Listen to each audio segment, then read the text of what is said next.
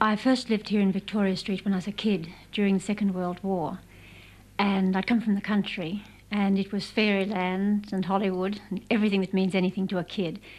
There were literally tens of thousands, perhaps hundreds of thousands of people here. It was reputed to be the most densely settled, I think, white area in the world in those days. And there were always people at every hour of the day and night. You could get a meal 24 hours a day. It was full of coffee shops, places where people would meet. Everybody knew everybody else, which was remarkable in such a large population. I've come back to the Cross over the years.